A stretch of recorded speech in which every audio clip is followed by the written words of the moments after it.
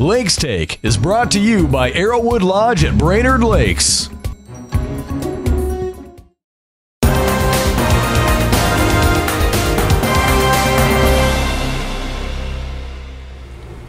Hey, this is your Lakes Take with your take around the lakes. My name is Elliot, and this is the soon-to-be new mayor of Detroit Lakes, Zeke.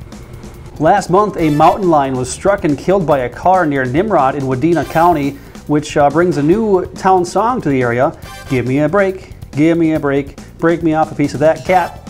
Minnesota State Parks saw fewer visitors this past year as state permits were purchased less, though they did end up making more money because of the raise in price for the permit. Why they raised the price apparently was to build the wall. I know we said Mexico was going to build it, but what he meant was state parks. McKinley Nutrition in Detroit Lakes is holding their first ever New Year, New You weight loss challenge. Elliot and I are both taking part in it, so in 4 weeks, you'll be able to tell who's actually been doing it and who's been having Casey's Pizza for breakfast every single morning.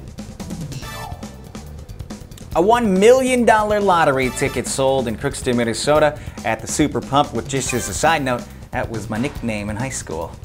I'm kidding, I wasn't cool enough to even get a nickname. Manna Food Co-op in Detroit Lakes is offering a new meal kit featuring food from local farmers. It's called Local Eats. Ranges between $20 and $30 a pack. Feeds 4 to 6 people or one Charlie Newland. Well, new year means new national and state laws taking place, including Minnesota, where several new laws came into effect, including hospitals now having to post their prices, which means nobody's going to be buying anything anymore unless it's a life or death. Oh, Now that Christmas season is over, it welcomes in a new season, ice house break-ins. A lot of fish houses being reported broken into over the weekend, including Elliot's, in which he had his $2 fishing lures and his $5 of Coors Light stolen. Fire's been a bit of a problem around the middle of winter here in the Lakes area. 3 businesses have been affected by the blaze. We didn't start the fire, but we're trying to fight it. You know, Bruce Springsteen.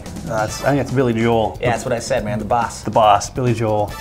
Special congratulations to Crystal. She's the winner of the Carvidens Christmas gift, which she was gifted $1,000 of new furniture from Carvidens in Perham. And also a special thank you to Carvidens for stepping up because we almost had to use Charlie's Discount Furniture Corner Mart.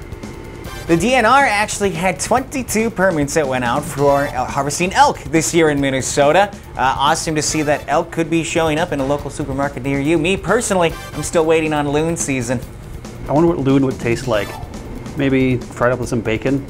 Loon might be pretty tasty. Time now to turn to sports and our sports anchor, Elliot. The Twins Caravan going to be making 2 stops in Fergus Falls. They won't be coming to Detroit Lakes because they don't love us anymore. A lot like you don't love the Vikings anymore, but if there's anything we can take away from this 2018 Vikings season, it's when 4th and long and the season's on the line. Check down to your 3rd wide receiver who's 3 yards behind the line of scrimmage. Don't worry, buddy. There's always next year. Stop saying that. It's been 58 years. Yeah, but it's only been 20 since the 1998 NFC Championship. That's your Lakes Take with your take around the lakes.